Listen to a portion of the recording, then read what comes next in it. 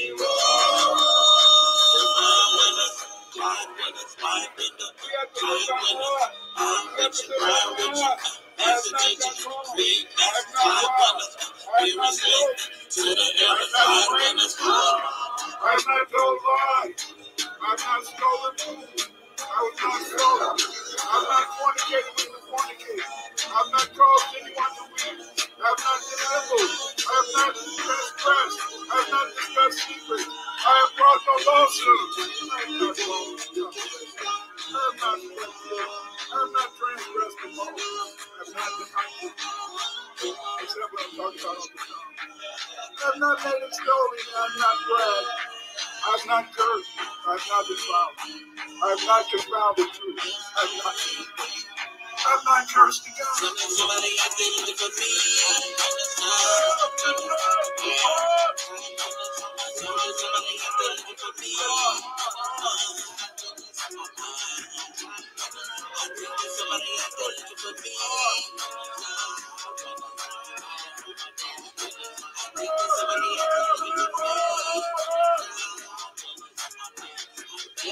Dr. Winters has illustrated that Africans have been settling the New World and building new civilizations and cultures in the Americas and around the world for the past 100,000 years. Dr. Winters has published and written numerous anthropological, linguistics, education, and population genetics articles. Many of these articles have appeared in peer-reviewed journals and online. His work has appeared in the Journal of Black Studies, Afrohistory, Journal of African Civilization, Adolescence, International Review of Education, Thresholds in Education, TC Record, Bioessays, International Journal of Human Genetics, and PLOS Genetics, to name a few. He has published over 40 books, including Atlantis and Mexico, The Mande in the Ancient Americas, We Are Not Just Africans, and African Empires in Ancient America. For more of Dr. Clyde Winters, check out Yoshimad Gumroad page, and that will lead you to the master himself, Dr. Clyde Winters. What up, though? What up, though? What up, though? It is Thursday. How you doing, Joan? Dorville. It is Thursday. And on Thursday, you know what it's about? It's about me talking to you, family. It's about me coming to you and trying to express to you about the latest research in our history. And I'm able to do this. I have to make it perfectly clear.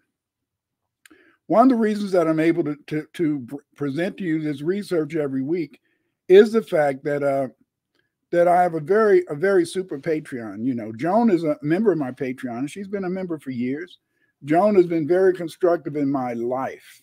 What are you talking about, Dr. Winters? Well, what I'm talking about is that Joan has been very instructive in my life because, see, Joan allowed me to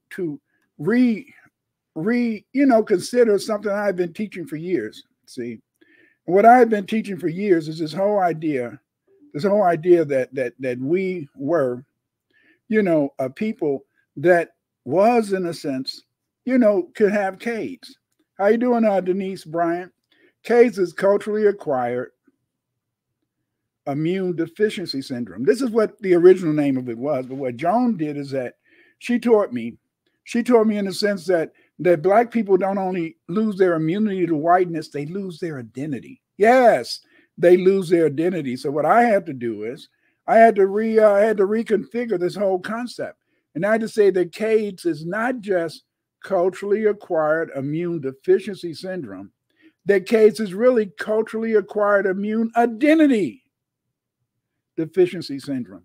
So, I really appreciate the fact that she joined my my Patreon. And after she joined my Patreon, she was able to share with me, the knowledge and recognition in the sense that we are a very creative people and that we should be very cognizant and respectful of who and what we are. I'm very excited this week because I just had my latest book published, and it's called, History and, History and Culture of Aboriginal Black Americans. This is a very important book to me because, see, I've read a lot of books over the years, Everybody used to always say, Dr. Winters, have you read When Rocks Cry Out by Horace Butler, And people like that book because what Horace Butler did is that he claimed, in a sense, that Memphis was really Egypt and that it was and that the Aboriginals were really some Egyptians and stuff like that. Bullshit. See, all these people, when they talk about the Black Aboriginals, when they really try to explore this phenomena, what they do is that they go and they jump all over the world. They jump down to South America, they jump into Central America, then they go to Mexico, and then they apply this to the Black Aboriginal people that lived in the United States, you see. But this is unnecessary. It is very unnecessary to really be trying to look. How you doing, Darlene X? It's unnecessary to really look for a great civilization for Aboriginal Black people in Mexico, in South America, you see. Because, see, we built our own pyramids. How you doing, Darlene? And, but we built our own pyramids. We built our own structures. We built castles over here. Yes, castles, pyramids. How you doing, Derek? But the point is this, is that because of the fact that they were destroyed by the settlers, they were destroyed by the colonists, what happens in a sense is that we run all over the place. But see, in my new book, History and Culture of the Black Aboriginal Americans, what I do in that book is that I really discuss all aspects of our history. I don't just, because see, all the other books that's written about the Black Aboriginals, they don't really call the Black people. How you doing, Akil? They don't really call Shah San, what up, though? But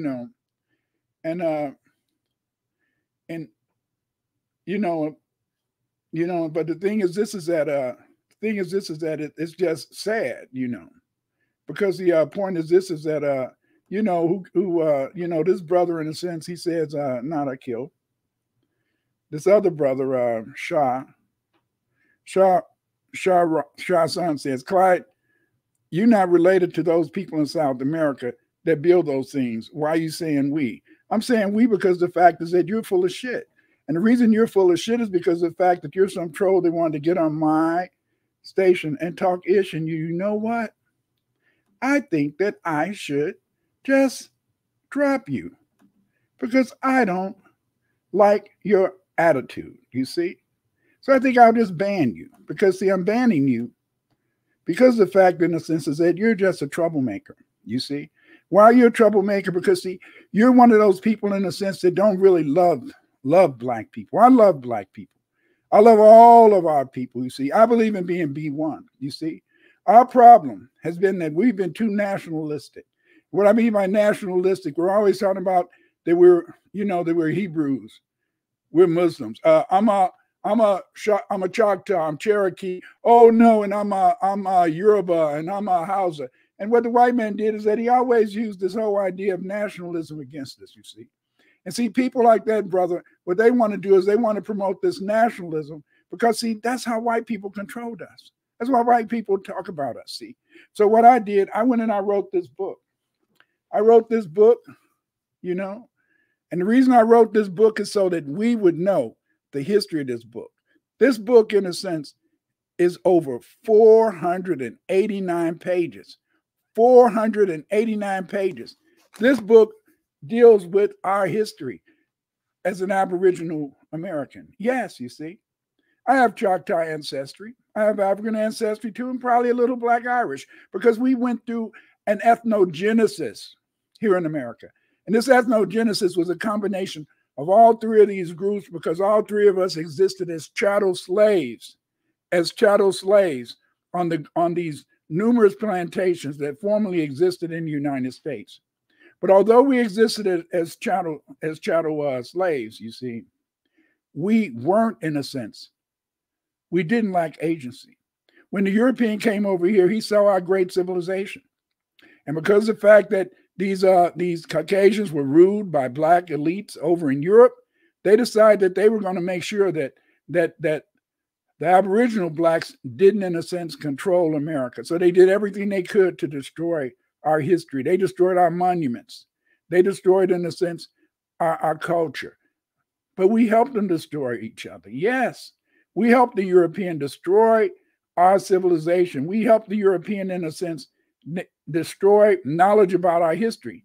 And the way we helped the European to destroy our knowledge about our history is that we would often help them to attack other Black tribes. We would often help them, in a sense, to deny our ancestry. We would often help them to want to, in a sense, look down on us.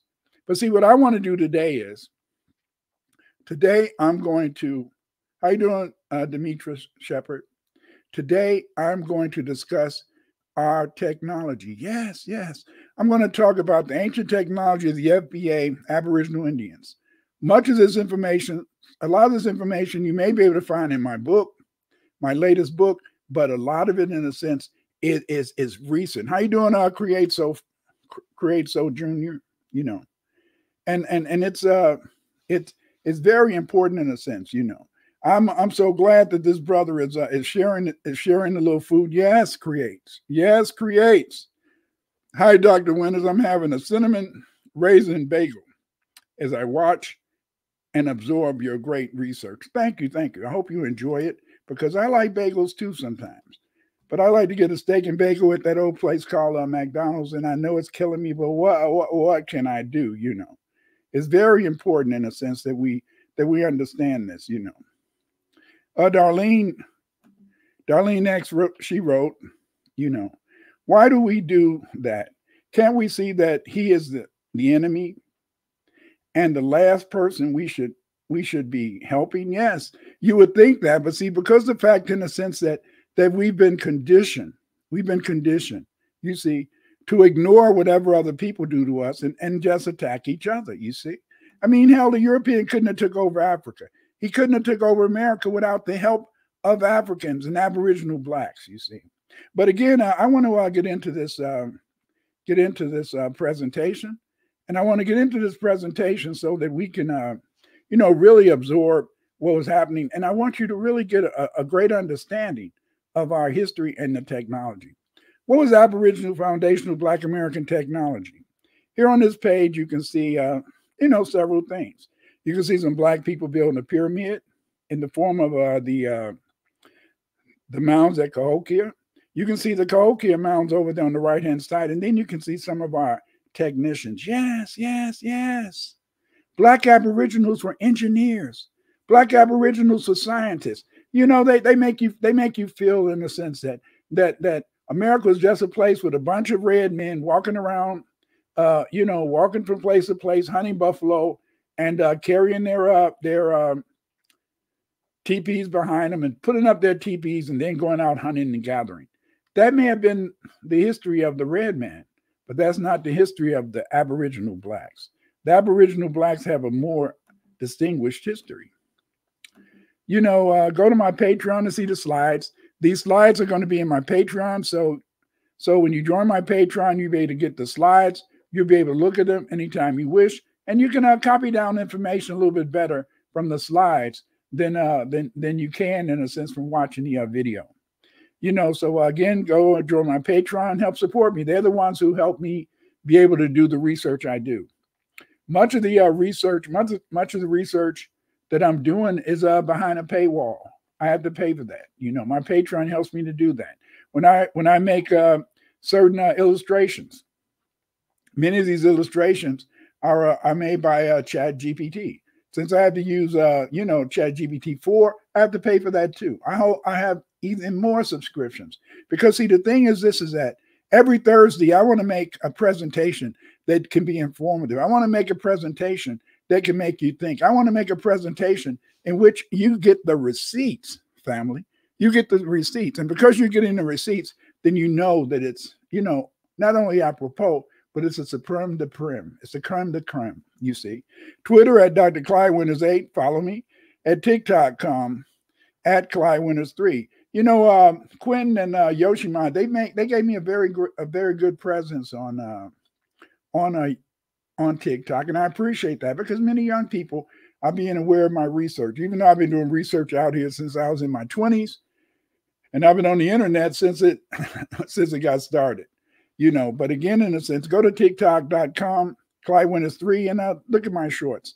Here you're on my Afrocentric History website. This is my YouTube page. Subscribe right now. Just, go ahead and press the subscribe button. That way you'll know when I'm about to do a new video, and you can have access to it. Also, on this site, I have over 300 videos. Yes, over 300 videos, that tell every aspect of Black and African history around the world. You can order my books at Amazon.com. Buy a book. No, buy 3. Just buy 5 books, but definitely get my latest book. History and Culture of the Black Aboriginals in America. This is my latest book. This book is very important to me, and it's very exciting because, see, I went for many years. A lot of people was pushing me, Dr. Winters, go ahead and talk about your, your Aboriginal heritage. I mainly concentrated on my ancient African history. I wrote about the Olmecs because I love the Olmecs, and I've written extensively on the Olmecs. But I didn't do anything on the history and cultures of Black Aboriginals in America. So I've been spending my time the last few years trying to write this book. This book is 489 pages. Yes, 489 pages. And what's interesting is that this is the table of contents to kind of tell you what's inside the book. In this book, I talk about who are the Black-skinned people of the Americas. The African background of the Paleo-American, that's chapter 3. Chapter 4, ancient Africans began to spread around the world over 100,000 years ago. Yes, I talk about the spread of Black people. They always tell you that Black people left Africa around 60,000 BC. That's wrong, because we know that there were already Black people in California 130,000 years ago. You'll find out more about this when you buy my book. Then we go into the Paleo-Americans came from Africa, Malians in the Americas. Who were the mound builders in the United States? Is Native American RY chromosome of African origin? Melanesians settled South America. Foundational Black Aboriginals, the Native Americans. Thanksgiving origin of the Mafa. Aboriginal FBA technology. Origin of the term white people. The FBA Aboriginal Native American Shuffle. And the Native American Shuffle, that's a very interesting chapter, because I discussed the fact that many of our brothers and sisters, they go to these powwows every year and they're usually embarrassed. I've even read articles where some Black people that had got up to dance, and then the Red Indians would go and pull them off the stage, even though they know that we're the original natives of this country, that we're the indigenous people of this country, and yet they will treat us like that because we didn't have a foundation. That's why I wrote this book. I wrote this book because, see, in this book, I let you know, in a sense, that we do have a history. I let you know our history. And more than that, in a sense, is that all these other books that you find out where they talk about the Black Indians, they don't really talk about the Black Aboriginals. Oh, they act as though the only Black people who became Indians were slaves of the 5 civilized tribes. And they don't even teach you that the original 5 civilized tribes were black, Aboriginal blacks who formed those tribes. But they adopted the red man, and through the conniving of the European has allowed the red man to steal so much of our identity, you see. And he does this because he doesn't want you to know, because see, when you read my book, you're going to find out so much about our greatness. Some of it you're going to learn today. What is FBA? Well, I'm an FBA, but what is an FBA? FBA is not a group. FBA is not an organization. FBA is a lineage. A lineage is lineal descent from an ancestor, ancestry or pedigree. As a result, we are descendants of the African and Aboriginal blacks who built the United States. Yes, our ancestors. We could also add the Black Irish, but that'll be a little too long. So I just use these two. But you better remember where we came from, you see. But we know in a sense that we've been held back. We know in a sense that we lost our country. We lost our nations. We lost our history. We lost our land. Why? Because we refused to be B1. We wanted to be nationalistic. I'm a Yuchi. I'm a Cherokee. I'm a Cree. Everything except saying that we were B1. Whereas that European, when he got over here, what did he do? That European, he unified. Yeah, they had their little squabbles, but when it came time to really take the land, the French, the British, the Dutch, and everybody else who was white, they stuck together and they took the land away from the black Aboriginals, because the black Aboriginals were not B1. They were not black. First, you had to be B1. B1 is acknowledging your black African ancestry and mod, not heritage. We must be race men and women proud of our culture and African black ancestry. Yes, know who you are. We have been taught a history of lies. Yes. History's greatest lies have been taught to us by the white man, the Caucasian. He's taught to us these lies to make us feel that we're inferior to them. He's taught us these lies to make us feel that we have no agency. What is agency? Agency is that you've had an impact on your history, an impact on your culture, that you're able, in a sense, to carry out functions just for your everyday living. But he makes you feel that you can't do anything. You have to wait for the European. As the rule under white supremacy, history is whatever white people say it is. Even though archaeologists have found ancient artifacts of blacks, the white supremacists demand that you ignore what you can see with your own eyes and replace it with images they make up. Here we have the Mayan on the left-hand side, the Olmec on the right-hand side. You can clearly say that they don't look alike. You can clearly see that these Mayans, and there were black Mayans. I'm going to talk about them in future lectures, you see. But you can definitely see there was no relationship phenotypically. That means how they looked, their physical features, between the Mayan and the Olmecs. And yet they want to make you believe, in a sense, that these people weren't black, these people weren't African. But I've already shown elsewhere that they were not only black, that they were African, but they introduced pyramid building over here. They introduced writing, you see, and that came from our ancestors. How should we study black Aboriginal history? This is an important topic, because all the books that you see written about the so-called black Indians, they always begin with slavery, and they end with the Civil War. In other words, in a sense, is that black people were brought over here in 1619 from Africa. These Africans were indentured servants. Then later they became chattel slaves, and as they became chattel slaves on the plantations of white people, the Red Indians decided, hey, we're going to make some of you black people chattel slaves also. And so that's how we got to be, in a sense, part of Indian nations. That's all bullshit. Yes, it is bullshit. I hate to use a profanity, you see, but it is BS. And the reason that is BS is because the fact, in a sense, is that it ignores the reality of our existence.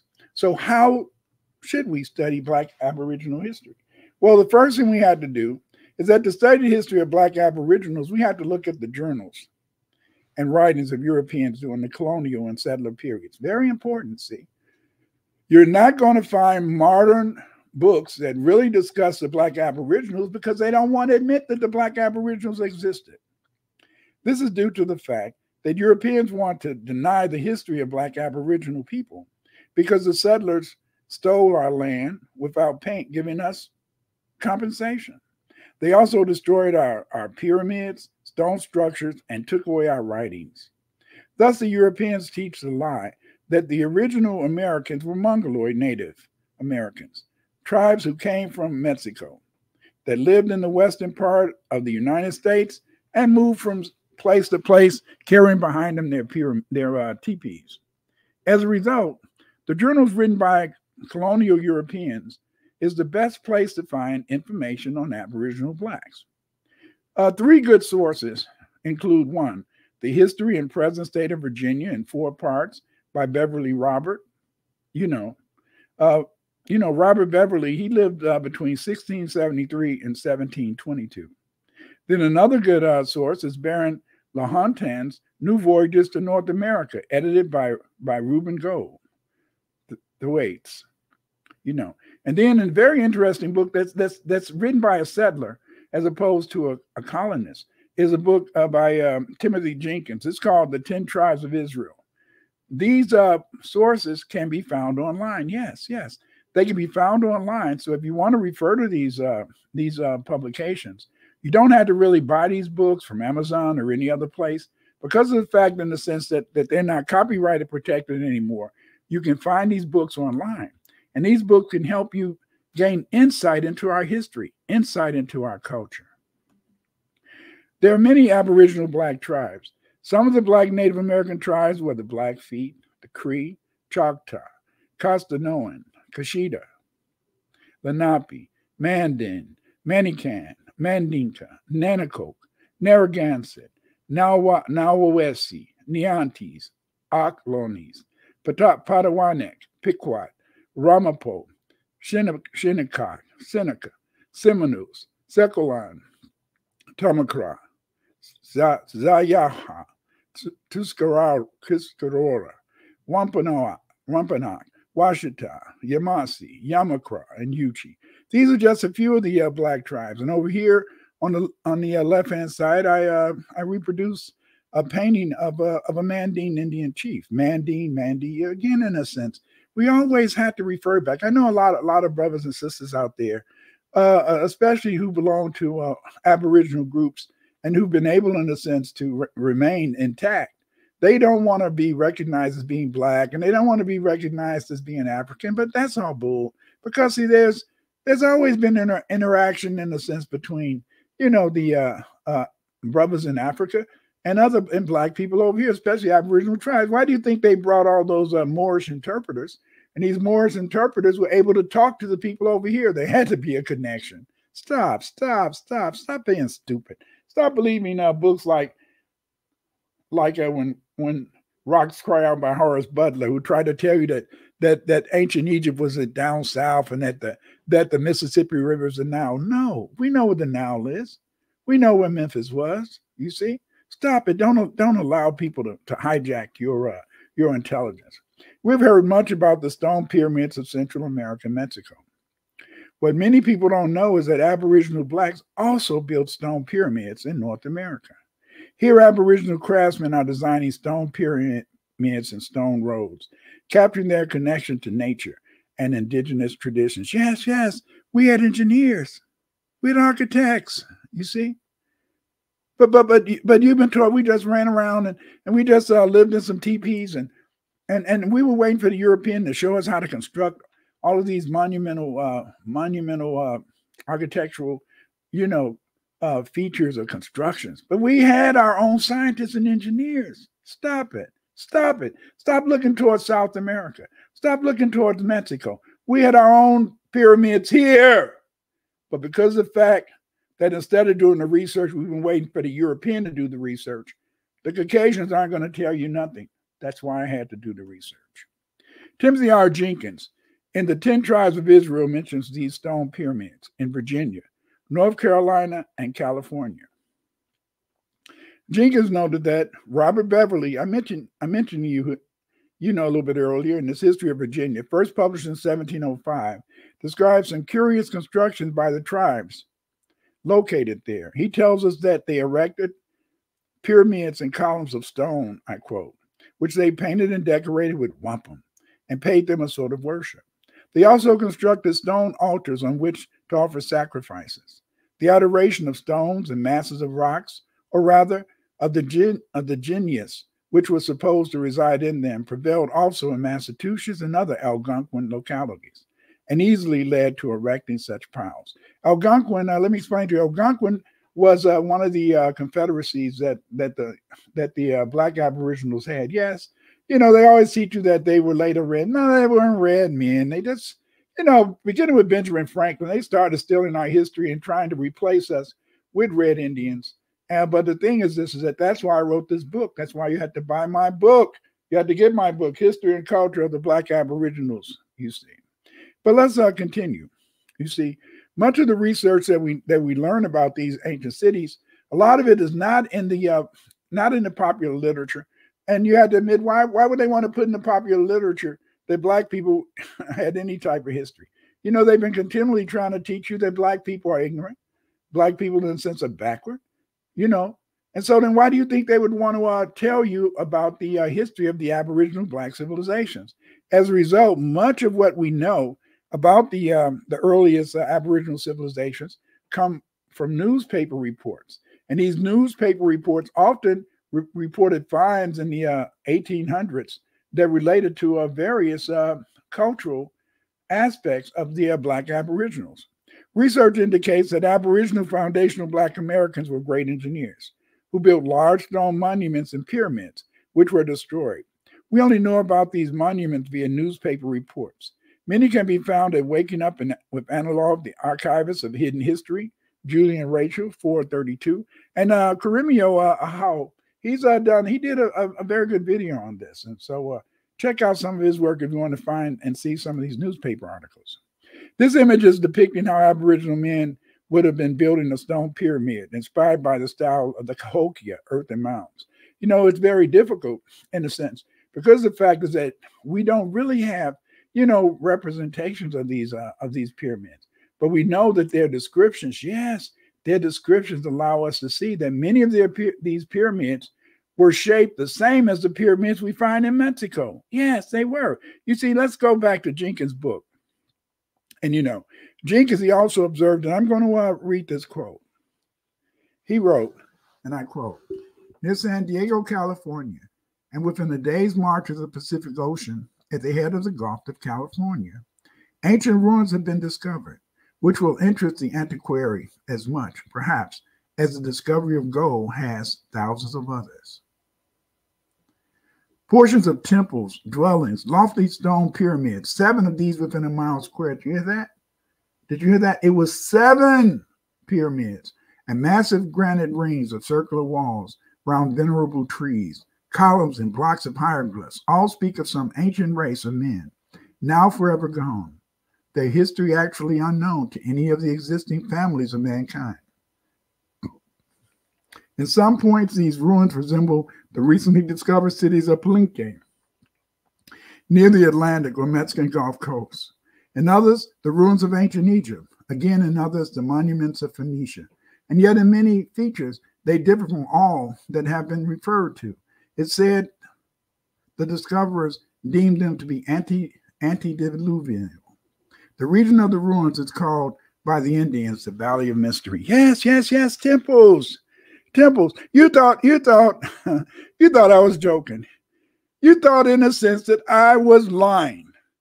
You thought that I was teaching you something that couldn't be supported with receipts. Now you see we have pyramids. You see, these people who wrote books like When Rocks Cry Out by Horace Butler, and they talk about, in a sense, these other groups, they talk about this place is Egypt. No, we had our own unique culture. We built our own pyramids. We built our own temples. The only thing is that often, the United States pyramids were destroyed by the white settlers. Yes. These pyramids often were used by settlers as quarries where they could obtain building material for their stone buildings and railroads. How do you think they built railroads across the United States? They built these railroads across the United States by doing what? By tearing down our pyramids, taking the stone, taking the dirt and then putting it, building up these railroads. See, think about it. Unifying a lot of trees along, in a sense, the plains as they built those railroads from the north to the south. See, where did they get the materials? They got the materials from tearing down our pyramids. That's how they got the materials. Let's go to Piketon, Ohio. Here's a mound group. Look at these mounds. Many of these mounds exist today. These are conical burial mounds, and they're typical of what we call in archaeology the adenoculture. Many of the adenoculture mounds go back 800 BC to AD 100. I've talked to truck drivers, and truck drivers have told me they've driven across these many United States. And what they found many, many mounds, and around these mounds are fences. You see, why would they have fences? I'll tell you why. They don't want you to see what's in those mounds, because if you can see what's in the mounds, you would know what they've done. Here's a good example. This is the St. Louis Step Pyramid. As you can see, it was a step pyramid. You can see in a sense that the top layer had already been a little bit destroyed. See, you guys, when I talk about the European destroying our pyramids, I know a lot of jokers, especially a lot of trolls. They're going to say, "Oh, Dr. Winters is making up ish." What is his evidence? Luckily we do have some evidence to show how they did this. And St. Louis was once called the Mound City. This was formerly an Aboriginal burial and ceremonial grounds where we found many mounds. And these mounds were spread throughout the city. They were destroyed over a period of 71 years. This is a picture of Dale Chambers. She's in a Choctaw, and a Choctaw person. She moved from Mississippi to St. Louis. But as you can see, look at here. If you look at the on the left-hand side, you can see how the step pyramid was. And then you look on the right-hand side, you can see how it was later destroyed. But in even better pictures are here. We see that our ancestors, our Black Aboriginals, built a beautiful step pyramid. But over time, in a sense, these Europeans, they tore down that step pyramid. They took the dirt, they took the stones, and they began, look at that middle picture, they began to just eat it away, see? They took away this material, and when they took away the material, what they did is that they wanted to be able to what? They wanted to be able, in a sense, to use those materials to build St. Louis and other little towns around the area. And then you see in the final picture on the right-hand side, you can see where they had completely destroyed the step pyramid. And you can see a wagon where they're going to cart away the remaining materials from this step pyramid. See, I don't have to make up ish. See, we built pyramids. Stop buying these books where they're talking about Mexico. Get my book where you'll find out about our real civilization, you see. As you can see, white settlers used the pyramids as quarries where they could obtain building material for their buildings and railroads. Yes. There are later buildings that they made. These buildings, in a sense, people say, "Oh, where they got stone from?" They got the stone from our pyramids. They tore down our pyramids to make their own houses. See, it is sad. It is very sad, you see.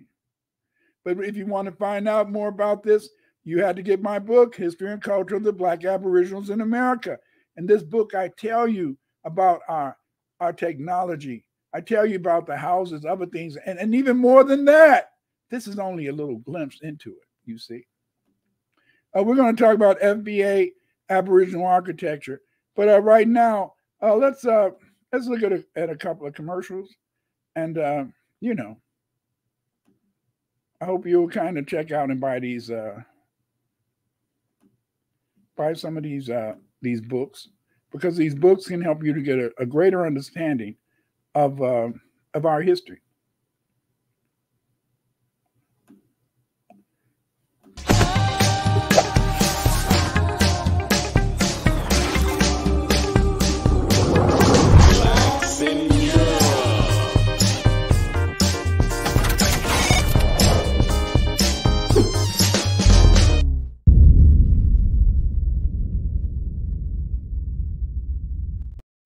a lot about where we came from, how we got here, and some of the important aspects of our culture and our civilization. So get this book. Also here's another. Hey, I've just written a new book, History and Culture of the Black Aboriginals of America. Yes, I've written a new book. This book is called History and Culture of Afro-Americans.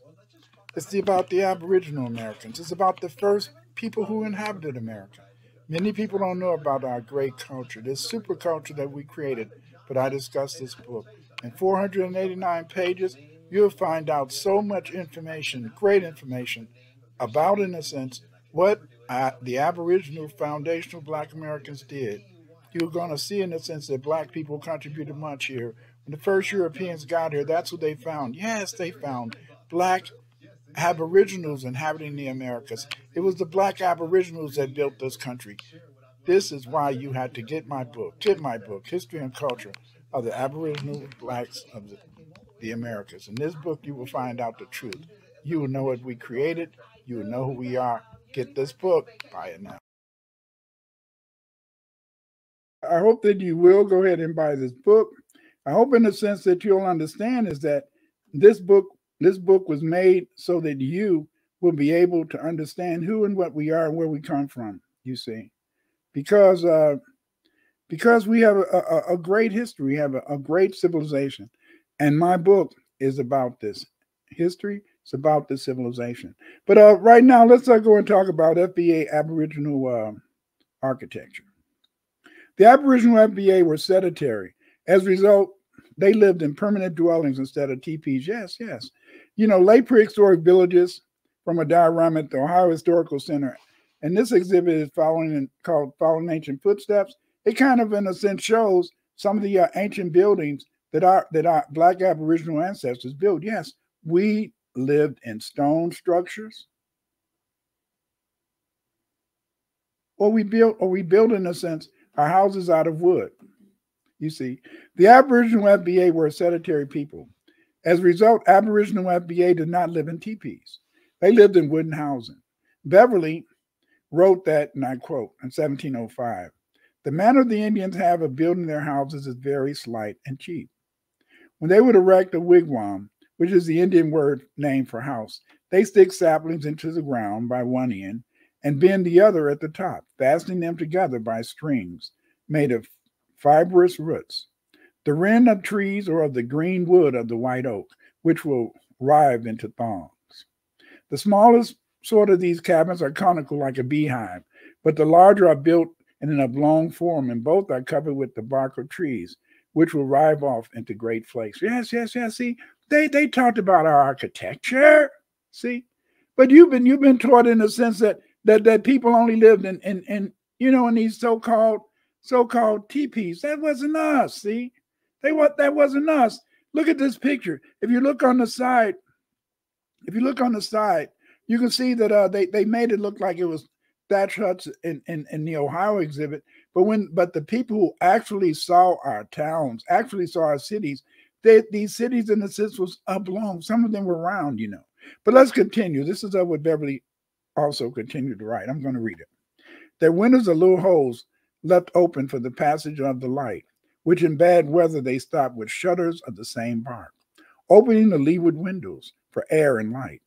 Their chimney, as among the true-born Irish, is a little hole in the top of the house to let out the smoke, having no sort of funnel or anything within to confine the smoke from ranging through the whole roof of the cabins. If the vents will not let it out fast enough, the fire is always made in the middle of the cabin. Their door is a pendant mat when they are near home, but when they go abroad, they barricade it with great logs of wood set against the mat, which are sufficient to keep out wild beasts. There's never more than one room in a house, except in some houses of the state or, religious centers. But again, look at this. This is what we did. See, we had our own architecture. We wasn't waiting for the European to tell us what to do. In fact, where do you think he got the forts from? He got it from us. We had so many different types of houses. These are some of the various houses that that some of the Aboriginal blacks made. You can see, in a sense, the longhouses on the left-hand side. These are longhouses were always surrounded by a fort or a palisade. You can also see this on the right-hand side. We see the various houses, but as you can see, the Aboriginals built, the black Aboriginals built beautiful homes that they could live in. The houses were often built of wood or wattle and dog. They also made long houses and chickees. The houses were usually built to form small towns. The Aboriginal FBA houses were surrounded by a wooden stockade, as illustrated in this picture. Again, we see the oblong houses and also the round houses.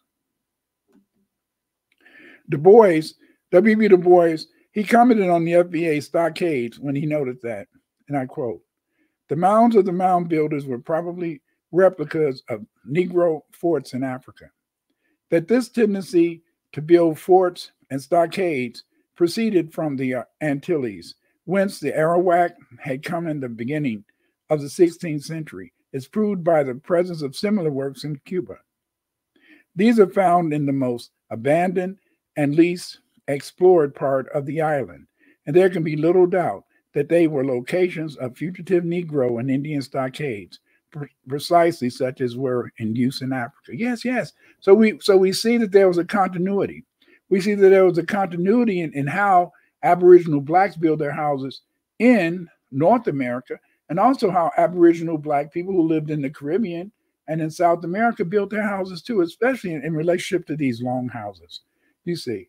And that's one of the reasons why we know that when the Spanish were talking about the houses that were being built during the colonial period, in the early colonial period, we'll find in a sense that the Aboriginal black people usually built, long houses. But they didn't just build long houses, you know. The people who built the cliff dwellings of Mesa Verde and the great houses of the Chaco Canyon, they were subsistence farmers of corn, beans, and squash, you know.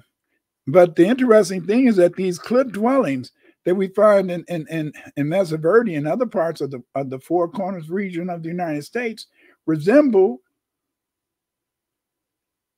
the cliff dwellings from West Africa. These cliff dwellings are found in what we call the Dogon country. Yes, the Dogon country. See?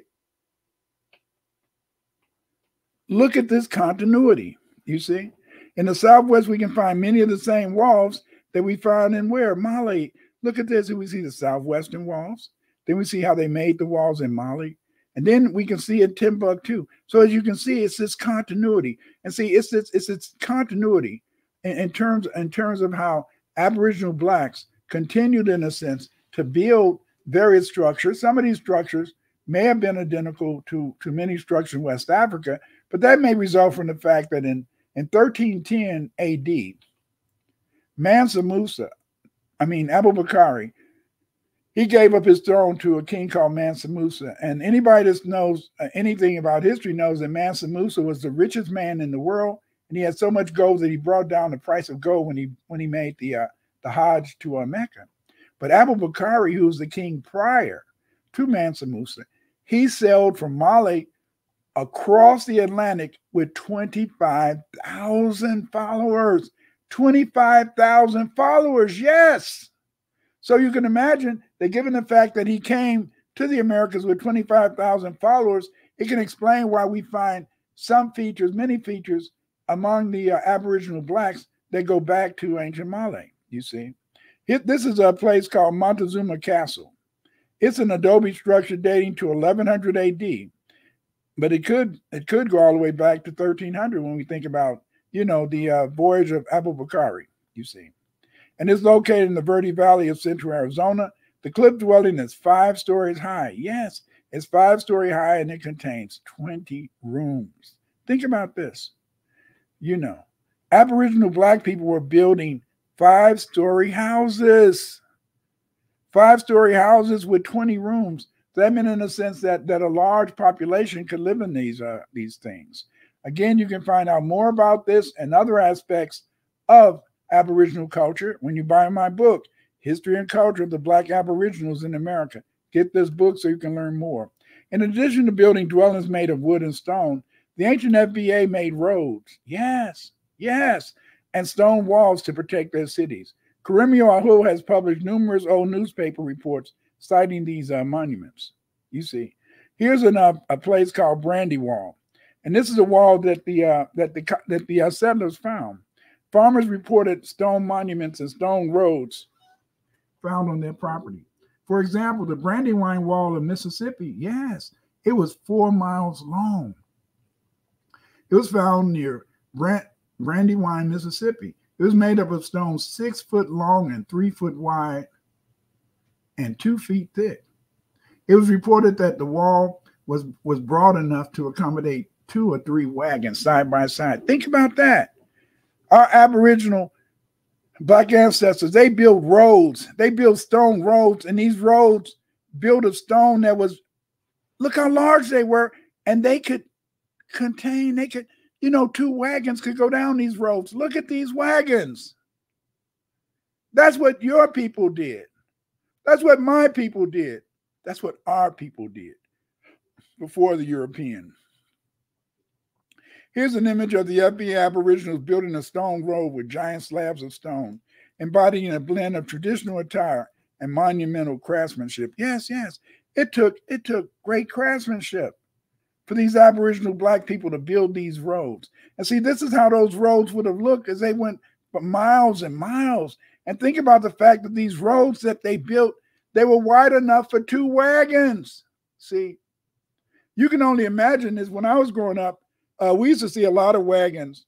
And I grew up in the city of Chicago. We used to see a lot of wagons over the summer because people would drive these wagons and they would be drawn by horses and they would be selling watermelons in the neighborhood. So I can kind of, in a sense, remember how wide these wagons were. But you can only, in a sense, look at that picture that I showed you earlier. But just keep that in mind. Keep that in mind that foundational Black American Aboriginals built stone roads with giant stones, man. Learn your history, know your culture. Get my book. Another wall was found in Claiborne City near the Mississippi River on the banks of the Bayou Pierce. That was 20 feet wide, 175 feet in length, and 600 feet deep. Yes, yes. For some reason, they built their roads. They built their roads above ground, or maybe in a sense, the earth is just settled around these areas where the roads were. You see, local farmers use these roads as a source of large stone. The walls covered 400 square miles. What? The walls covered 400 square miles in an area where the Natchez Indians lived back in the day. Some researchers believe it was connected to the Brandywine Wall. Yes, yes, yes. Our ancestors, our Aboriginal ancestors were building stone walls. Why do we even want to be thinking about what's going on in Mexico? Why do you want to be thinking about what's going on in Central America? We had our own monuments, and these monuments have been here, but nobody wanted to tell you about these monuments. They want to tell you about teepees. They want you to put your mind on Mexico, South America. But our Aboriginal, foundational Black American ancestors, they built stone roads. They built pyramids. But the Europeans was always stealing the stones for themselves. Researchers have found a great wall at Rockwell, Texas. This wall included windows and doors. Look at this wall. This is a wall that they found down in Texas that our Aboriginal ancestors made.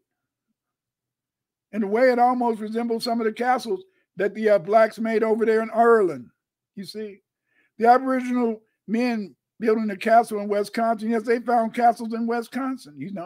This would show how, in a sense, these Aboriginal Black people built these castles.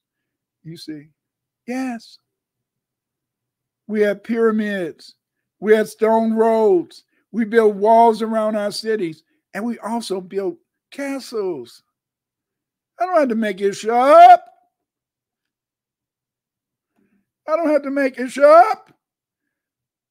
But it takes research. Thank you. Thank you, my Patreon supporters. You allow me to do this research. This should have been known for years, but they don't want to tell you what our Aboriginal ancestors did because they want you to, in a sense, think we were running around in teepees like the rest of those people. You know, they found cities, you know, with stone walls around them and a mound in the middle. They found these up in Winchester, Indiana. That's not the only place. They found other monuments that we've created, you see. The city was built between two rivers. The skeletons were between 6 and 9 feet tall. They found skeletons there of people who were 6 to 9 feet tall. This is official. These are official documents that tell you about our ancestors. Here's another wall that they found, you see. And this is a stone fortification, you see. And this was also found in Indiana. Yes, yes.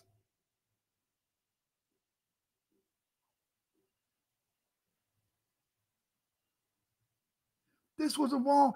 It was probably a pyramid, but they tore it down. They stole the materials to build their own houses. Know your history. That's why I wrote this book. It's time that Black Aboriginals stop trying to find their history in Mexico. Stop trying to find their history in Brazil. Stop trying to find their history in Africa. We got our own history over here. These are not the only walls found in Texas. Other great walls have been found in Bastrop, Caldwell, Gonzales, and Winston in the Hill Country towards Dallas, and Collins counties in addition to the Rockwell County in Texas. Allegedly, 63 walls have been found in Texas, yes, according to the Lubbock Avalanche Journal, April 7, 1776.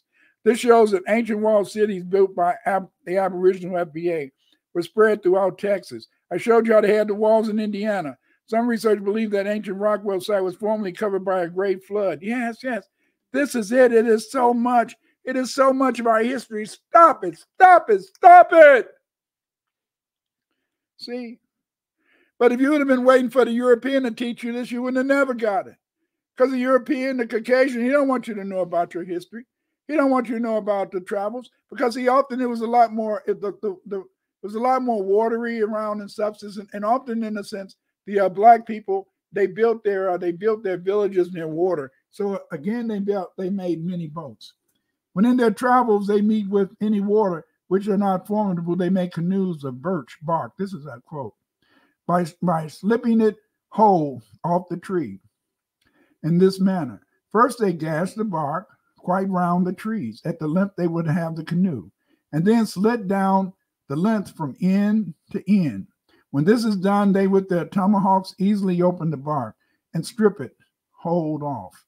Then they force it open with sticks in the middle, slope the underside of the ends, and sow them up, which helps to keep the belly open. And if the birch trees happen to be small, they sow the bark of two together. The seams they dowed with clay or mud, and then pass it over in these canoes by 2, 3, or more at a time, according as they are in bigness. By reason of the lightness of these boats, they can easily carry them over land if they foresee that they are like to meet with any more waters that may impede their march, or else they leave them at the waterside, making no further account of them except it be to repass same waters in their return. Yes, yes. See, we build pyramids. We build wooden houses. We build forts around our houses. We build stone walls. We build stone roads. We build, in a sense, stone structures. We build canoes. Yes, see? But you go to these people, and you're looking for these people to tell you some far-off story. These people, in a sense, all they want to say is, oh, we ain't African. What does that matter? The point is that we have a history. The point is that we have culture. That's why you do research. That's why I've done the research. I didn't want to, in a sense, just be talking about South America, Mexico, Brazil. I wanted you, family. I wanted you to know our authentic history as an Aboriginal, foundational Black American. In addition to writing at Rockwell, there are Tongue Creek petroglyphs. Yes, they had writing all over the place. You see, this is some of the writing that they found out in Tongue Creek in Texas. They found other writings throughout the United States, because we always had a literate culture. This is some Thenite writing. This was found at Rockwell. Yes, this is 30 feet below the surface, and they found this writing in 1949. You know, also in addition to writing, we also had a very super copper culture. The chief artifacts or products of the old copper culture was, of course, the metal copper. A vast number of copper tools suddenly appear in the archaeological record without any antecedents. That means that somehow they were just making copper tools. We know why, because they brought this ability with them from wherever they came from, you see. You know. Ronald J. Mason remarks, and I quote, incredible numbers of copper artifacts, tens of thousands in eastern Wisconsin alone, attest to a use of the metal that is at variance with the historical and ethnographic descriptions of Indian life in the Great Lakes. The amount of copper mined from the area is mind-boggling. An estimated 500,000 pounds of copper was mined by Black Aboriginal ancestors. Yes. You know, they found so many different types of copper artifacts, bow-shaped pendants. You know, they found, in a sense, cremation sites. They found, in a sense, that they were mining copper in water. They had wrist guards. The wrist guards were often what you wore, in a sense, whenever you were shooting bows and arrows. But in a sense, is that the Europeans mining copper didn't just end. You see, there was a people called the Manahoac and Manican. The major Tuscarora tribe was called Manahoac. They lived in the northern Piedmont Mountains of Virginia, according to Professor Awen Smallwood. The colonist John Smith made a map which shows some of the Indian tribes of Virginia. But there was another interesting tribe here. Here you can see the map, you see. The Manahoacs were related to the Manaco or Monacan Indians of Virginia. Monacan. They called themselves Manican. Where did that come from, Manican? Yes, as you guessed it, it's a West African tribe called Manican, which indicates that they were a Mandi-speaking people. The colonists said that the Manican were copper miners and who sold copper to the other tribes. So we see that we find that even though these mines date back into, you know, over thousands of years ago, that there were still people who were mining these things. You know, nowadays, a lot of Aboriginals, when they greet each other, they say Niji. And they think this is a Lenape word. No, it's not a Lenape word. Niji is the greeting of the Mandingo people. And that this Niji was part of the Okanachi language, which was the language used by, it was a lingua franca, used by the Algonquin tribes, you see. And now we see that there was Mandi here. And one of the reasons that these Mandi men got here, why? They may go back thousands of years, but more than likely they may go back to that voyage of Abubakari. There were many Mandi tribes throughout, in a sense, the United States. In fact, they found a Mandi tribe right near where the cliff dwellings were. Know your history.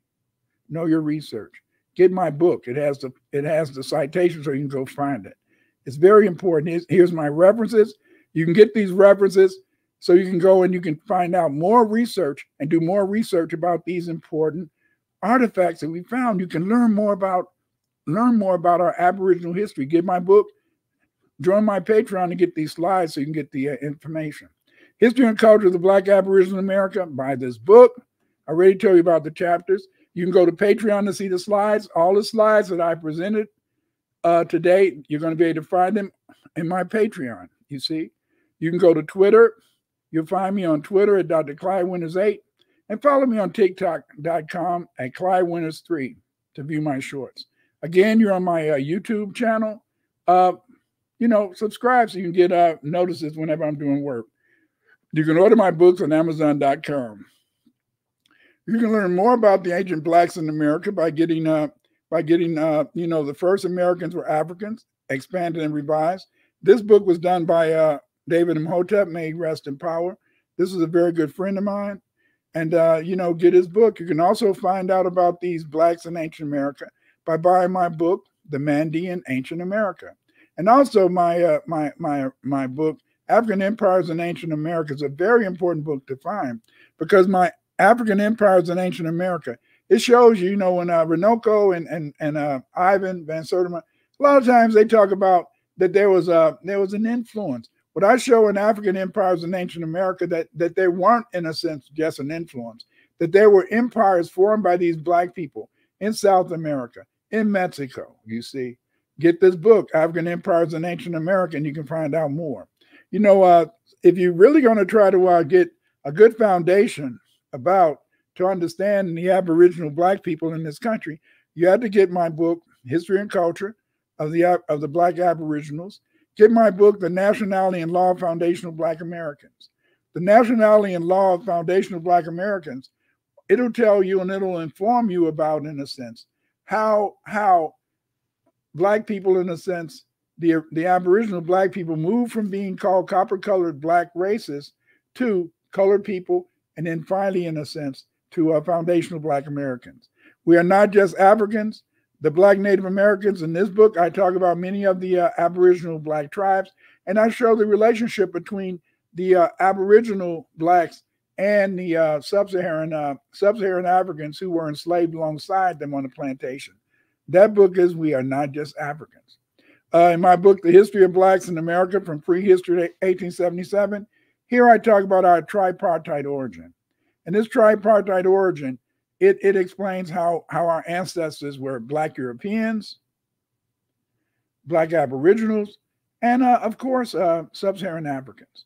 If you want to understand the genetics that dictate, you know, our historical presence over here in the Americas, get my book, The Phylogeography of Afro-American and Africans. In this, I discuss all of our genetic influences. And then, most importantly, get my book called Pathfinder.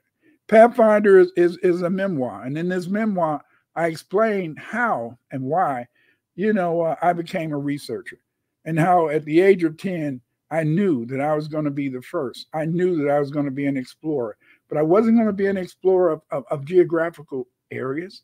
I wasn't going to be an explorer to study the stars.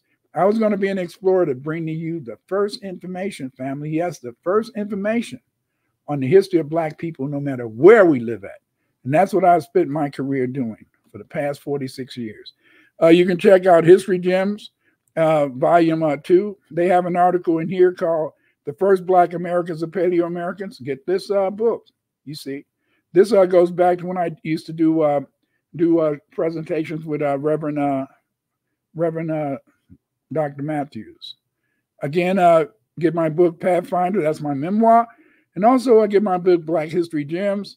That they, again, talk about this ancient history that we have, you see. Check these out. Very important to do so. And, you know, now I want to share a few commercials with you. And these commercials relate back to some of the important research that's being done, some of the important studies that are being done by Yoshi Maude. Yoshi Maude is a great and creative person. He's a very creative person, and because of his creativity, we learn a lot about stuff. How you doing, Mr. Sharp? I already spoke. Arthur Martin, Ryan Turner. What up, Dorville? What up? Nice to see you guys. But let's go, and I want to share this information with you. And so let me go. We'll share it.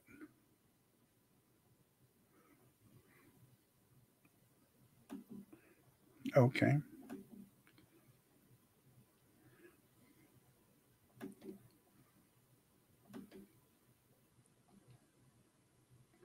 Check these out now. KB1 family, I'm excited to tell you about something super special and educational. This Black History Month, Yoshi Maude has created an amazing collection of PDFs all about incredible Black inventors and their amazing achievements. Do you know about Mae Jemison, the first FBA woman astronaut? Or Percy Julian, who made groundbreaking discoveries in chemistry? These are just a couple of the amazing people you'll learn about in these PDFs. These PDFs are perfect for teachers, homeschooling parents, or anyone who loves learning. They're filled with fun facts and inspiring stories that make learning about Black history exciting. Only $3 for a journey through history with some of the most influential Black inventors and scientists. Just click the link in the description to grab your copies from Yoshi Maude's Gumroad store. And don't forget to check out Yoshi Mod's other amazing creations and music on Spotify. Let's learn, have fun, and celebrate Black History together. That is good. Try to check out those various products that have been done. You know, Yoshi Mod, he did my introduction. He did the beautiful video that I showed you when I introduced my show. And Yoshi Mod, he can do a lot of things to make your website or make your art more interesting. So I want you to look at this advertisement. Check out Yoshi Mod so he can make your presentations much more exciting, adventurous, and knowledgeable. At Yoshi Mod Productions, we're here to take your brand and creativity to new heights. From EPKs to AI commercials, animated music commercials to animated AI bios, book covers to picture flyers, and so much more, we've got you covered. Our team is dedicated to delivering high-quality, cutting-edge designs that leave a lasting impression. And for our valued clients, we offer exceptional creativity, a customer-centric approach, and work that reflects the latest trends and technologies. Just about making art, we're about creating experiences. Your brand, your vision, our artistry. Professionalism and reliability are the cornerstones of everything we do. We're more than a service, we're your creative partners. If you're ready to make your brand shine, look no further than Yoshi Mod Productions.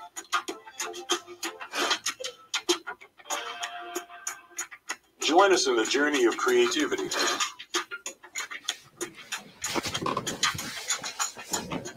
Contact us today and let's make your vision a reality.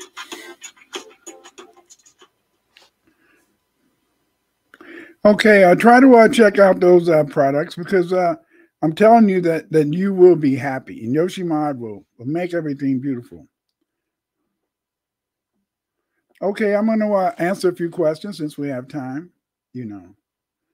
And let's check this out. Jones said, what are your thoughts on the Great Serpent Mound? I think it's a beautiful mound. I think it shows, in a sense, the technological ability of our Aboriginal ancestors, you know. It's the way they said it's set up is that it's set up in a way that you're able, in a sense, to study the stars. And that's what many of these mounds were all about. They were places to study the stars. Here's another comment, and this is from Nakti. And Nakti said, Dr. Winters is a modern day Renaissance man, Black all-star. Thank you for that support. But the thing is, this is that Natty. The only reason I can do this is because of you. It's because of my family out there. It's because you guys, in a sense, you guys are out there giving me the inspiration to do this. I couldn't do this without your help. I couldn't do this without the support. I couldn't do this, in a sense, without the support, you know, that you guys give me, you know. And Yoshi Mod is one of the is a very important supporter. You know, Dorvell says Yoshi Mod makes it pop. And you're right. This brother, you know, we do a show every Sunday night, and we try to, in a sense, make sure that we inspire people. Gerard said that talented brother Yoshi Mod, you know. And again, here we have another comment. And this is from, Mr. Sharp. I love this stuff. Such an inspiration. Thank you. But the inspiration comes from you guys. Listen. If it wasn't for my Patreon, and my Patreon, they support me so much, you know. See? They don't just support me with the money that allows me to be able to buy articles and buy new books. Yes, I might have to buy new books every week. That costs money, you see. But they make it possible for me to be able to do this, you know. And it's so terrible, you know, that we have to fight to know the truth. That we have to fight to be able, in a sense, to really be able to share with you our history, you know. You know, just like Jones said, the Smithsonian Institute is stolen many of our ancient artifacts. That's right. And they got them there in the basement, see? But they're not going to let you in it. They're not going to let me in it because they don't want us to know. Imagine. Look how these brothers who talked about the Terrarians and these brothers who talked about that America is in the old world. You see how they support Dane Calloway. Dane Calloway has over 400 subscribers. Karimio, he has over 100,000 subscribers. But they're always putting our civilization over there. You see, that's why they support them. They support Dane. You know, in fact, when you look at Dane Calloway's introductory video, he has some white people talking about, hey, Caucasians, I'm about, listen to this man. This is a man who can teach you about your history. Yes, he can teach you about your history. He can teach you to be, in a sense, a traitor. He can teach you, in a sense, to just be a nationality. I'm going to be a Yuchi, so I'm going to be against the Cherokee. I'm going to be a Cherokee, so I'm going to be against, in a sense, the Yamasee. That's how the white man controlled us, see? That's why he promote those people. But see, what did you see? What did you see? I did not bring up one time. I didn't show you one monument, did I? I didn't show you one monument from South America. I didn't show you one monument from Mexico. I showed you only part of, and this is only the top of the surface. But that's why I wrote my book. That's why I wrote my book, in a sense, History and Culture. History and Culture is that I wrote this book so that some of you youngins can take my research further. Some of you youngins, in a sense, will be able to really expand on my research and really let Black people know our history. Let Black people know our culture. I'm proud. I'm proud to be a Choctaw, but I'm B1 first, Black first. You got to do it. You got to do it. You know, and you're absolutely correct. I did a video, and I hope you guys go back. On this platform, I did a video, Dorville. I heard the Smithsonian has the nose of the Sphinx. I don't know about having the nose of the Sphinx, but the Smithsonian, it has a lot of information. It has a lot of information about, in a sense, the Egyptian artifacts that they found in the valleys, but they found, in a sense, out in the Southwest, which they found in Nevada. They're hiding this stuff. You know, they don't want you to know about this stuff. You know, Karimio, you're absolutely correct. Nadi, Karimio has some cool info, but he too influenced by the Bible. So it scucks his perspective. Not only that, but see, Karimio is not a researcher. Karimio is not a researcher. So what he does, he reads a book and he takes everything literally. You know, that's why, in a sense, I go through this process of always trying to teach. I teach a research course, and I'm thinking about starting up a new one in March. And I teach people how to do research, how to analyze data, and they take this data and they make it, and they use that data to be able to understand what's going on. Yeah, I have a show, and in it, this show, do you ever have skeletons of giants? That's what they say. But see, the whole point is this: is that we'll never know, because they're not going to let us, Joan, into the Grand Canyon.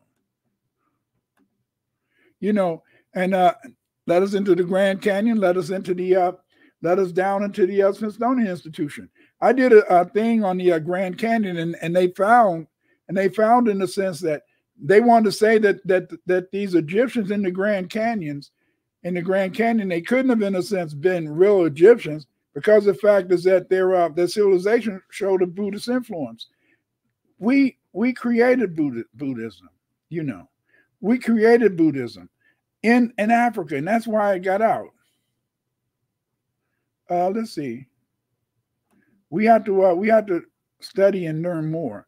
Mr. Sharp, he says, if you're in your 20s, never stop going to school, guys, until you get licensed or as a PhD.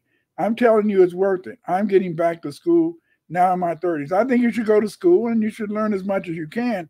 But I can tell you this, is that you can't learn everything in school, because the fact, in a sense, is that in school, when you go to school, you're supposed to follow a certain tradition. You see, I'm a freak. Yes, I'm a freak. Dr. Winters, why are you saying you're a freak? I'm a freak because I went to university and I came out still loving my people. You're supposed to go to university, stop in a sense really believing in your own people. Stop in a sense believing that Black people have any type of agency. You see, in fact, sometimes if you get too much schooling, it can make you dumb. My mother used to say that but I used to think she was just jabbing and that she just wanted, because she didn't go to college. She was just saying it. But I did find out later that sometimes you can get dumb in school because you get dumber and dumber, because then you begin, in a sense, to believe everything that your professors say. Everything your professors say is not really correct, See, it's not really correct, And then here's an interesting thing. What about the Black Cherokee? Were they a part of the original FBA Indian tribes? Of course, the original Cherokees were Black. What happened is that it used to be buffalo, and what happened is that the Red Indians, they followed the buffalo all the way from the west to the East Coast and to Virginia. Yes, Virginians have gigantic herds of buffalo. You didn't know that, did you? That's because they killed them all off. And see, we adopted these redskins, and then since we adopted them, then they were able, in a sense, to claim our name. But see, they aren't the original Cherokee. And the data, and to show you how corrupt the whole group is today, the Cherokee are mainly known as being whites. You go out to Oklahoma, the chief of the Cherokee tribe is a white man. But Carol Asbury, how you doing? Carol says the Smiths found relics in the Grand Canyon. The head of the Smith now is a Black man, Lonnie Brunch. Interesting, But again, I hope that you will check out my video on this website. And when I discussed, in a sense, the relics that they found in the Grand Canyon. Okay, Penrose 7825, how you doing? And then Demetrius Shepard, what up, dude?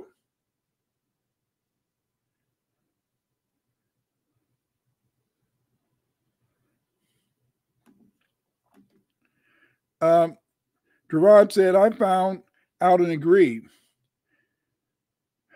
with the wisdom. The best education is the education you give yourself. True. But sometimes, in a sense, you need to supplement that with also knowledge from other sources. It's a lot of great sources out there. It's a lot of great men and women. But again, you have to be that type of person that looks for a deeper meaning. DC,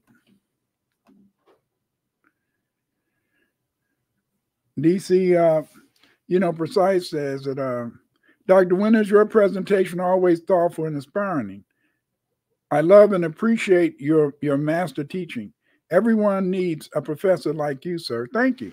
And but the point is this: is that I found that it's important to teach. You see, because when I used to teach, I taught at university, but I taught in Chicago public schools for 46 years. I taught at Governor State University for 10 and a half years. And then I taught at St. Xavier University in Chicago for 3 years. And what I've always recognized is that what makes a good teacher is someone who's ready to answer questions. I'm not going to tell a lie. When I was in college, I knew in certain classes I better not ask any questions, because if you ask questions, you might put that professor on the spot. And when you put those professors on the spot, then therefore you can have problems. You see, and the reason that you can have these problems is because of the fact is that he might or she might not be able to answer these some of the questions. Here's an interesting question. Dorville said, "Are there any Jewish tribes in America?" Of course, there may have been Jewish tribes in America, but you have to understand this: is that one of the things that makes it very difficult is that the so-called ancestral Jewish culture was an African culture. Where did the Jews come from? Remember, they came into Egypt, then they left Egypt. So that means, in the sense that they came into Egypt and they left Egypt, they were practicing an African culture. The only difference was that Is the only difference was that they believed in one God, and mostly all the Egyptians believed in one God. It was just Ammon, but they chose the God Yahweh or Jehovah, and this was their God. So it's complicated, but I'm quite sure it was Jewish nationalities here. But again, it's very difficult because you have to look at the fact is that many of the various African cultures were the same as the ancestral cultures of the Hebrews because they all came from the same cultural base, ancient Egypt. You know, Penrose, this is a very interesting comment. And, you know, she says that a lot of our people think that the so-called freedom were Indian slaves. Freedom were Indian slaves. I try telling them the truth, but they get angry when I tell them they aren't freemen, but foundational Black Americans. Yes, they want to do the freeman thing because the fact is this is that the freeman thing they feel is related to has a legal basis, but the point is this is that and also in the Dawes list, you know, many of the they labeled the Aboriginals in the Dawes list as freemen. See, that was bullshit. They did that so that they could take away their tribal names.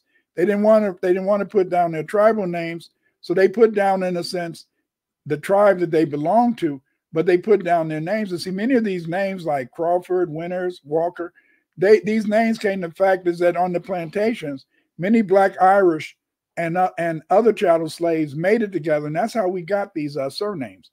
All of our surnames did not come from our masters, you know. Mr. Old Man said, let's see what he says. Mr. Old Man said, Dane Calloway plagiarized a lot of his work. Jabari Osagi debunked his scholarship years ago. I'm not going to go there. The only thing I can say is that I can't. It's very hard for me to really respect whatever Dane Calloway is teaching because of the fact that he says that Harriet Tubman and Nat Turner didn't really exist. I know they did exist, so I'm not going to go along with that. Okay, the Druidists are a Nubian group that you taught about before. Yes, those were the Semitic-speaking people, you see. And the thing is, this is that they definitely call themselves Druidists, but in a sense, I don't know if that tribe came over to the Americas, but I do know. See, it's all complicated. This is it. As a researcher, Dorville, and I love the fact that you share a lot of beautiful research with me, is that I can only go off what I can support.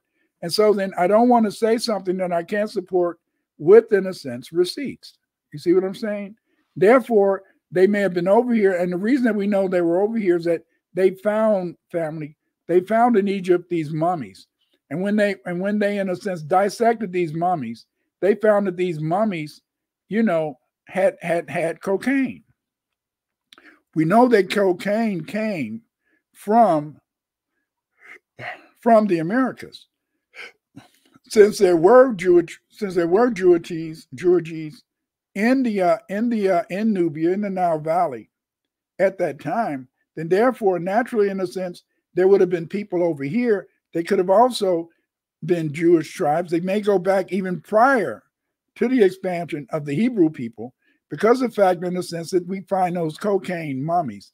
But I can't really prove this. And because I can't prove this, I don't want to send people out on a mission in which they're saying things they can't back up. That's why I only want to present stuff to you that you guys, if you get into debate with Caucasians or Europeans, or even with other Black people who don't have any sense of identity and who are suffering from CAIDS, you're able, in a sense, to present information to them that you can support. Okay, Darlene X, this is very interesting. And what Darlene X says is this. That's what did it for me too, Dr. Winters. I couldn't listen to Dane Calloway anymore after that remark. Yes, when he started talking about that Harriet Tubman didn't exist, one of our great heroes, and Nat Turner. And you know, Nat Turner was an Aboriginal. Yes, he was an Aboriginal. And if you notice, Nat Turner was an Aboriginal. And that you had to understand that before 1830, the vast majority of Black people on the plantations, except for the free Blacks, most of the Black people on the plantations, they believed in one God, you see, And they didn't really talk so much about Jesus. After 1830, you know, a lot of the services that Black people would have, religious services, had to be in a sense include Europeans. And that's when they wanted to move us away from believing in one God into believing in Jesus Christ, you know, as our Savior, you know.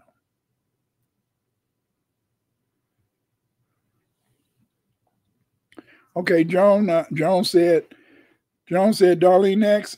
Same with me. I was done with him after that. You know, the point is this: is that you know, nobody can take away the fact is that Dane Calloway has an excellent book on how to trace your ancestry. So again, some people can have different gifts, and then they may, in a sense, find it difficult to be really given a perspective. Because see, you have to understand is that sometimes we can be used by Europeans.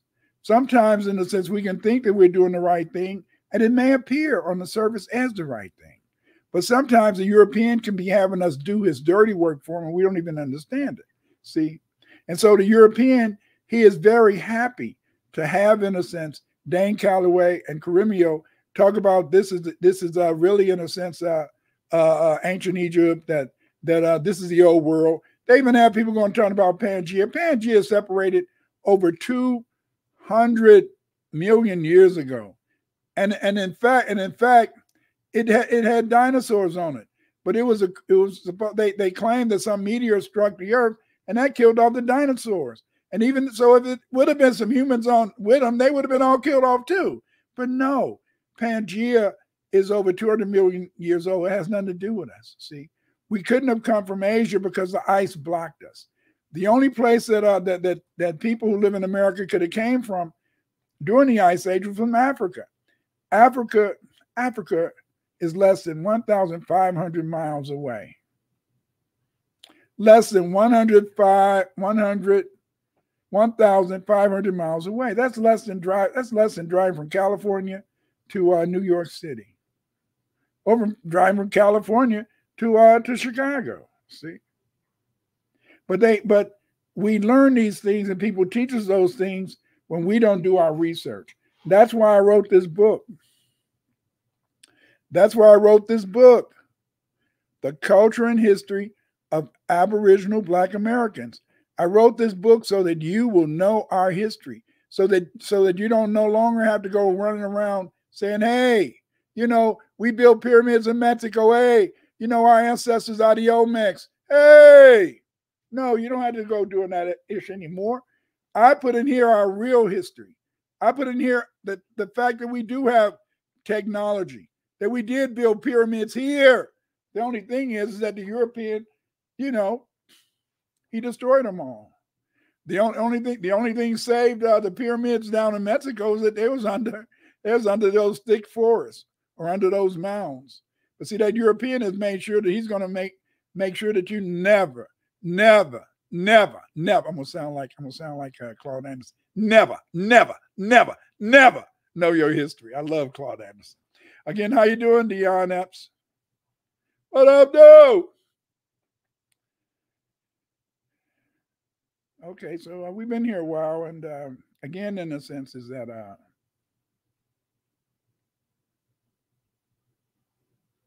here's an interesting comment.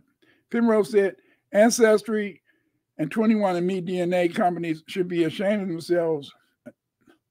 Dane and Louis Gates are Sambos. Yes, they are. But see, the thing is this, is that they are. That's why you need to get my book on the phylogeography of Black people, you know. And that what I do in this is that I tell you the real, make you understand that a lot of the so-called genes that they tell you that aren't examples of Black people are really Black genes, but they've given them different names, you know. Dorvell said most people are lazy and have poor comprehension skills. That's true. But again, in the sense, remember Louis Gates. Louis Gates is neither a historian, anthropologist. He's a literature specialist. He's not a historian. He's not an anthropologist. He's not a linguist, you see. But they put him forward because He's going to be just a regurgitator. What's a regurgitator? He's just going to spread whatever the Europeans ask him to spread, you see. Joan, Joan says, thanks again, Doc. Be safe out here, family. Be one. Yes, yes, thank you. I'm going to try to be safe. I'm trying to stay out of trouble. It's hard sometimes, but you can always try.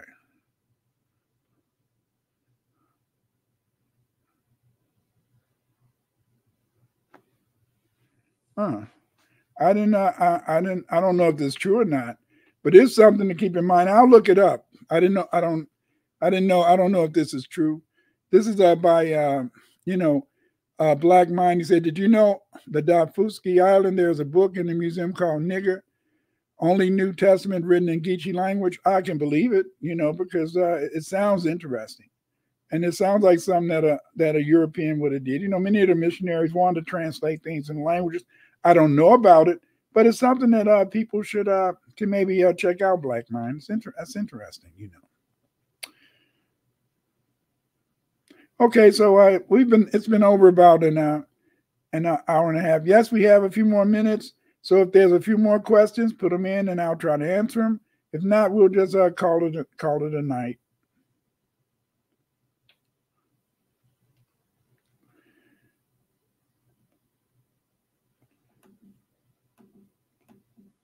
Well, I don't see any more questions in the chat. So you guys have a nice evening. Thank you for coming up, family. Put a like, press that like button, and subscribe. And remember, in a sense, is that we do not need to look to Mexico, Egypt, Central America, South America. We have a great culture here, and that's why I gave you this presentation today on the Aboriginal foundational Black American technology and civilization.